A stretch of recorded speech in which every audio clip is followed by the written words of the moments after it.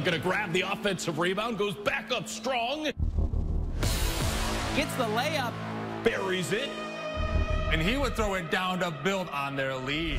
Too fast break Friday. He goes for three on the wing from deep. Is open in the corner. He hits a three.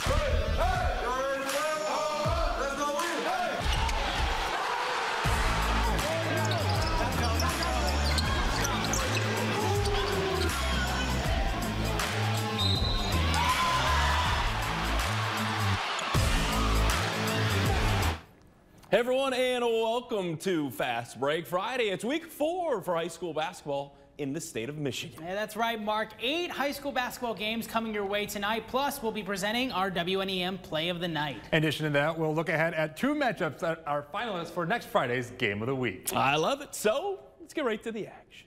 Fast Break Friday Game of the Week, sponsored by the Saginaw Career Complex at Saginaw ISD. This week, our Game of the Week features All Saints traveling to take on Garber. The Cougars trail in the second half, but trying to rally back. They find Jacob Meyer. He drills the triple. The Dukes stay strong, though. The drive and dish to Max Fellows shows off the power and gets the 2 to go. Garber keeps rolling. They're going to give it to Owen Prokopenko in the corner. His 3 is pure. All Saints not giving up, though. It's Arnell Sumlar. Gonna do it himself. Stops. Nice pump fake and then gets it to go.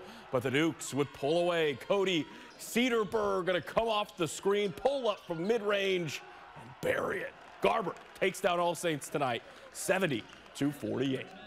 Now to some holiday tournament action in Crosswell, Lexington. Bad Axe meets up with Mount Morris. The Panthers are off to a solid 6-2 start this season.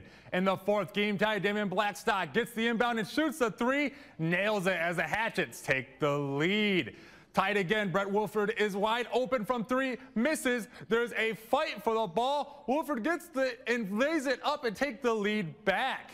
Bad Axe down 2 with under a minute to go, but Blackstock would get the steal. Timothy Hutchinson gets the ball and puts up a tough layup that goes in. We are tied with seconds remaining, but the Hatchets were called for a foul with 5 seconds left. Wolford would hit both free throws. One last chance. Hutchinson would get the ball here as he would go for the tie. Too hard off the glass. Baltimore hangs on in a tight one, 44-42. Staying at Crosswell Lexington High School, where the host team, the Pioneers, took on Port Huron. Crosslex looks to break the press and do it perfectly as Cody Mavir puts in the easy bucket to start the scoring for the Pioneers. Max Knoll goes for 3 right here, misses, but Medivir cleans it up and gives it back to Knoll, who hits the short-range jumper. Pioneers move the ball quickly up court, and James Krepis puts it up and over the defender in the student section is feeling jolly. Shane Slenek would get the rebound, turn around to side to shoot it, and it's good. But the Redhawks were too strong tonight as they beat Crosslex 60-54. Now let's zone in on the Bronco Holiday Classic. The host North Branch taking on Flint Southwestern. This was the 3rd place matchup in the tournament as we pick things up in the first quarter. Will Racine driving and then kicking out to Braden Robinson. Knocks down the 3-pointer, finishing with 8 points tonight. Now here come the Jaguars. Jahante Hill takes it himself, draws the foul, gets the bucket, finishing with 7 points tonight, but the Broncos back with it. Ephraim Rachow gets the pass for the wide open 3-pointer right up top, buries it. Over in the second half now, Southwestern keeping pace. Jaquavian Sanders, nice move around the defender, gets the 2-pointer, finishing with a team-high 10 points, but North Branch pulling away in the 4th. Logan Doherty from the wing, knocking down the triple as North Branch gets the win 49-34.